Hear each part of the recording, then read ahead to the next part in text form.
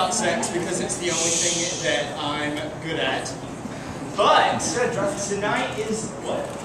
Tonight is a little bit different. You're taking your clothes off finally. Yes! Yes, I'm getting started right now. So one of the things that I like doing is, so BJ talks about some stuff that I found really interesting. And as a staunch atheist, one of the coolest things about being Team No Jesus is that I can pick my God whenever I want. Like, it changes on a weekly basis.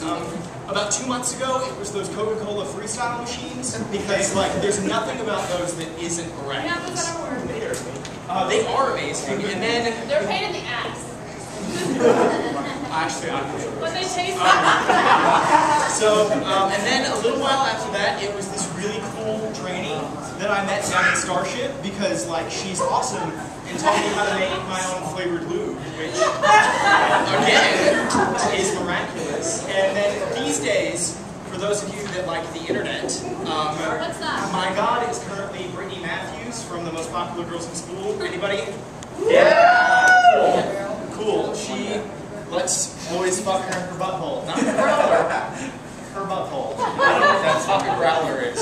But what I want to throw out there is that there are a multitude of different religions.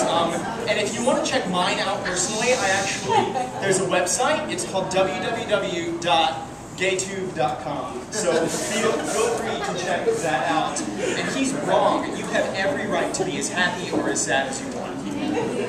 So, yeah, you're welcome. And nobody's ever going to show up to tell you otherwise. I'm sorry. So from here on out, if you hadn't picked up on this, I'm homosexual. Yeah, craziness, rocking out with penises and stuff.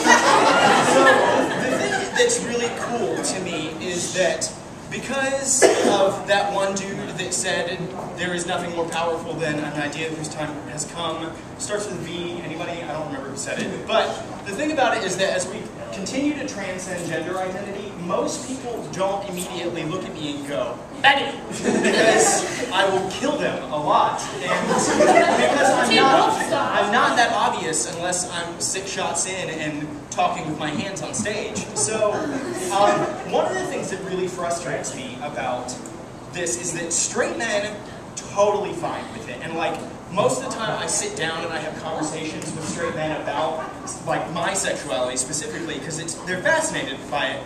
Mostly because I get anal all the time and they have to fight for it.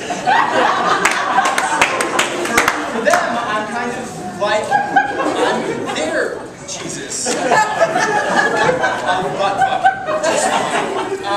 And so straight men totally fine with it, and they're the ones who are supposed to have a problem, which is whatevs. But women just do not, like, they don't get it. They're like, oh my God, you're gay? And then the second question that always comes out of their mouths right after that is, do you want to be my gay?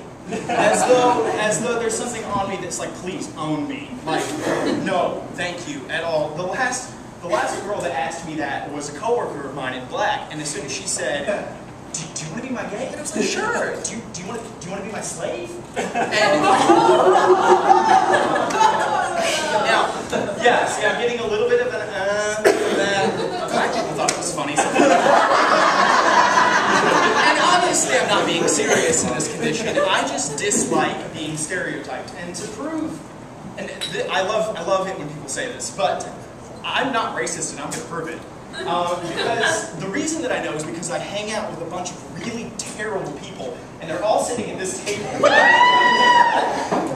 And one of them, and it's actually the young man in the glasses with the blonde hair. Sammy, I love you. This guy. We were downtown at one point, and we stopped outside the Black Cow, which if you have not gone, please, for the love of God, it's amazing and delicious. And possibly my second new God. I can pick whenever I want. There's a cotton plant that was it's potted growing outside. So he leans down one day and he grabs some of it and pulls it off. And one of the things that I love about Sammy is that he's the best facial expressions. And he looks up at me with this look of wonder and just goes, that wasn't that hard. So that's how I know I'm not racist, because I don't say shit like that.